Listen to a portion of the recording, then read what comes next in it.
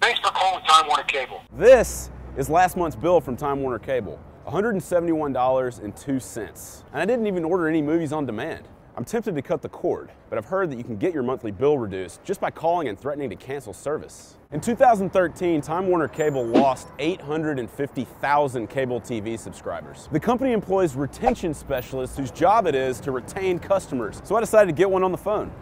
Thank you so much for calling. How may I help you? Hi, I'm calling about my cable bill. It's getting too expensive and I'm thinking about canceling Time Warner altogether. Let me see what I have here.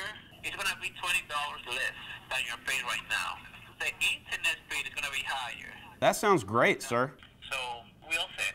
Well, that was pretty easy. All I did was suggest that I might cancel my cable subscription, and 20 minutes later, I got $20 knocked off my monthly bill and faster internet. But this is America after all, so I decided to go back and see if I could get even more shaved off the bill.